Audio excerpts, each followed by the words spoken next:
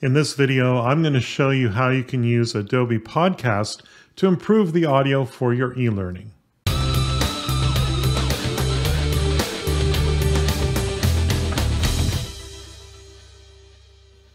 I'm not sure when I became aware of this new product from Adobe. It is technically still in beta, but it is a solution that you can try out today.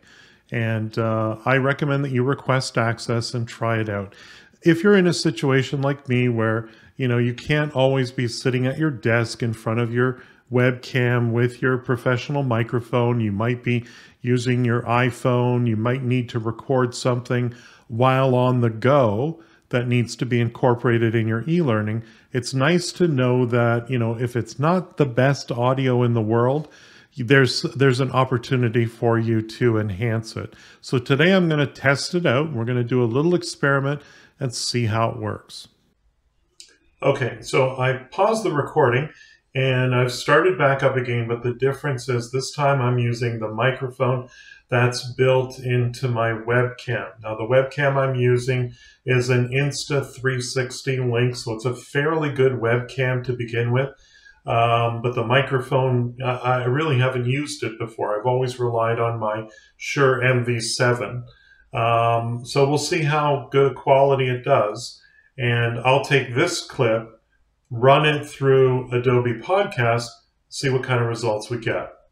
Okay, so here's the recording that I just made. I've imported it into Camtasia, and I'm going to use the export option just to export the audio only to my desktop here. So we're just going to call this this audio here Insta360 link.wave. It does export it in WAV file. I did it once already, but forgot to record.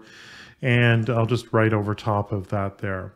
I'll minimize Camtasia. Now here I am at podcast.adobe.com. I recommend that you sign in with your Adobe ID, which is what I've done here, and make sure you request access. But in the meantime, while you're waiting to test it out, if you scroll down, there is the opportunity to try it out. So I'm just going to click this button here, and I can drag and drop, any audio recording into this window here. So let's just organize my desktop here. And there's the audio recording.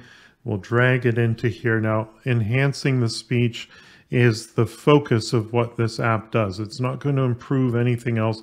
It's focusing on getting your speech out of here.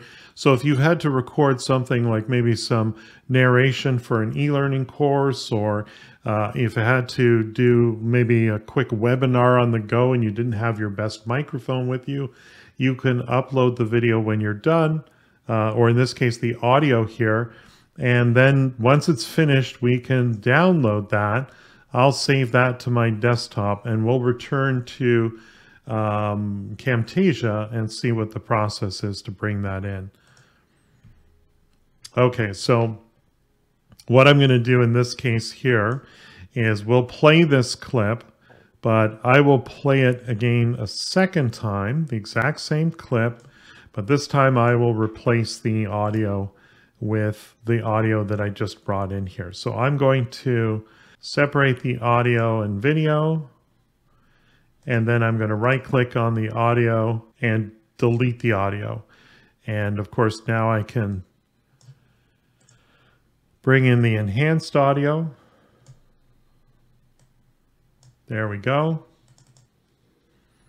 And I will play this back for all of you as part of the video, and you'll be able to see or hear rather the results. Okay, so I paused the recording and I've started back up again, but the difference is this time I'm using the microphone that's built into my webcam. Now the webcam I'm using is an Insta360 link, so it's a fairly good webcam to begin with. But the microphone, I really haven't used it before. I've always relied on my Shure MV7. So we'll see how good quality it does. And I'll take this clip, run it through Adobe Podcast, see what kind of results we get. So I have to say, wow, it's really much improved over the original audio that came from my Insta360 link. I think, when I'm sitting in this environment, I will continue to use my MV7 from Shure. It's an excellent microphone. But again, if I'm out recording maybe something for Instagram or for TikTok, and I'm just using my phone, I will definitely run it through Adobe Podcast to get that enhanced audio. If you thought this video was helpful, please like and share it with your colleagues. If you need help with Adobe Captivate, hire Paul for one-on-one instruction. Paul's goal is to provide lessons based on your specific needs. Visit his website at captivateteacher.com and don't forget to subscribe to his YouTube channel.